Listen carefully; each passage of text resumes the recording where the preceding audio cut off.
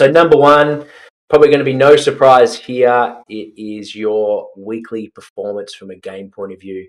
And for a lot of you leading into your draft year, you're already going to have a strong reputation that on how you play the game, hence why you're in programs like State League, NAB League, and your Metro competitions. So no doubt your game performance is strong, but that ultimately needs to be your number one priority is your week-to-week performance. And don't underestimate how important that is in terms of maximizing your draft selection. So don't get all the other tips that I've got for you to prioritize. If you can get one right, that would be your number one. So don't want to sacrifice that at any moment. That's your most important thing to be focusing your energy on is your weekly performance and really getting a strong, consistent game going early on in the season and holding it all the way through the year. Number two, I believe it will be your lifestyle. So because the game is so demanding and you need to have a pretty mature head on your shoulders to be able to handle the demands, the pressure, I think it's really important that you've got a pretty good lifestyle habits down pat. So things like your reputation around how well you prepare yourself for an upcoming game, your little things like your hydration, your nutrition. So perception can play a big, strong role with this. So make sure that you're seen doing the right things, which, as you know, leading up to a game, make sure you're well hydrated, make sure you're eating good food on a consistent basis, and that you're looking after your sleep and your recovery.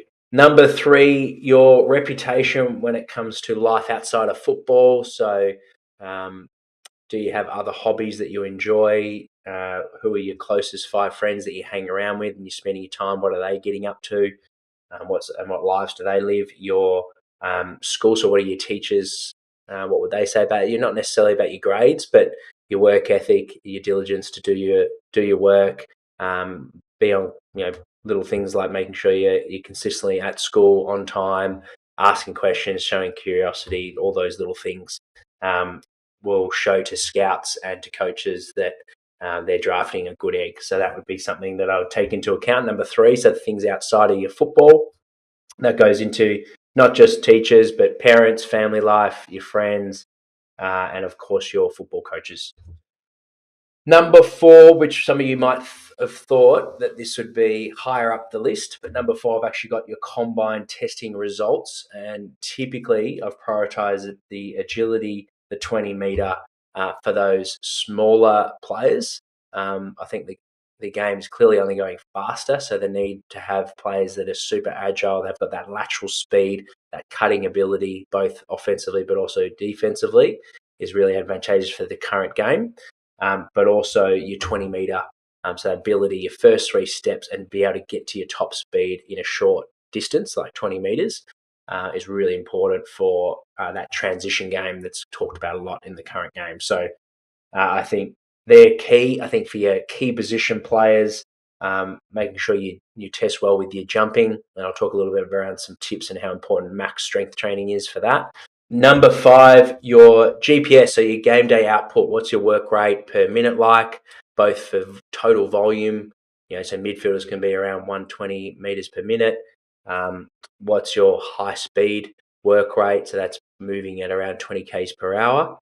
So what does that look like for your more repeat high intensity efforts per minute? So making sure that, like your game day performance, we want to see consistency in your GPS outputs. And then number 6, the last one, which maybe some of you thought this might be up higher up the list as well, is the injuries you've had in that year and your medical history. So I think we've learnt from the Chris Judds, the Luke Hodges in the past. Not sorry, Luke Hodge, but Chris Judd. So highly touted players. Perhaps maybe it might have been Franklin as well. There's been a few in the past that have turned out to have to be great players at the game, and the one knock on them during their draft year is some injuries they may have had early on in their juniors or in their draft year.